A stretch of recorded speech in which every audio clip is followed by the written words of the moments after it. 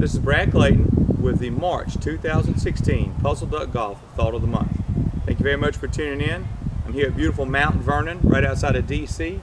That's George Washington's home up on the hill there. Over to my right, your left, is the Potomac River. It's absolutely gorgeous up here. If you've never been here, it's definitely worth a trip to get some history and some scenery, and just absolutely beautiful.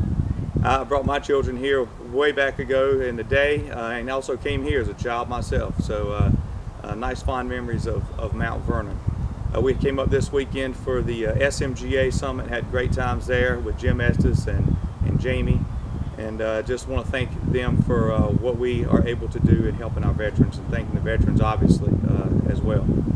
So we're going to talk very quickly about our thought of the month, which is very simple, and you can find anything to actually help you.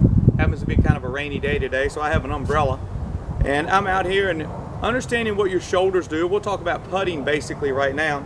You can simply take your a stick, anything straight, could be a golf club obviously, an umbrella, put it under your arms, get your putter in your hand, which I don't have here. I would get some strange looks with a putter up here, I guess. Get your normal grip, your setup, and make some strokes with this object under your arms. It's going to help you do several things. Number one is going to help you move as a unit, your arms and your shoulders with your back, and not just your wrists and hands, or wrists and arms, but will give you some stability. It will also, or a feel for stability, it will also give you an idea of where your shoulders are working. We don't want to see too much of this going on. You can see my head moving forward. If I turn this way, if I get a whole lot of back and forth, my head's moving forward, and that's obviously not a good thing for putting. So we're going to try to keep this object under our arms moving relatively straight. It's not going to be perfectly straight, but what we don't want to see is this back end going out.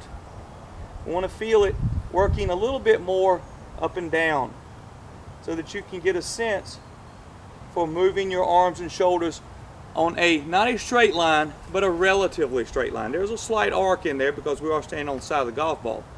But it's a great way to feel the motion of a stroke and the direction and how your upper body works.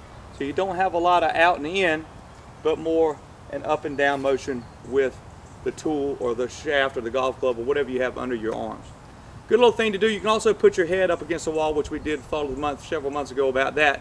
A very good thing to do to help you get a feel for how stable you should feel with your head, lack of motion, and how your arms work back and through. So 1, 2, and hold. 1, 2, and hold. We don't want to see the shaft or the club or the umbrella or whatever you have under your arms moving out and in a lot. Hope this helps you get a feeling for that motion. I'm sure it will if you take a little time to do it. If you have any questions, please email me at puzzleduckgolf@gmail.com. Also, remember, the book is available. You can get that through the website, puzzleduckgolf.org or .com. That's actually getting updated and have a new one coming out here pretty soon, so I'm pretty excited about seeing what that looks like. Thank you very much for your time. Suggestions are always welcome. Also, send those in anytime. I will be looking forward to seeing you in the April PuzzleDuck Golf Thought of the Month after the Masters, which I'm also very much looking forward to.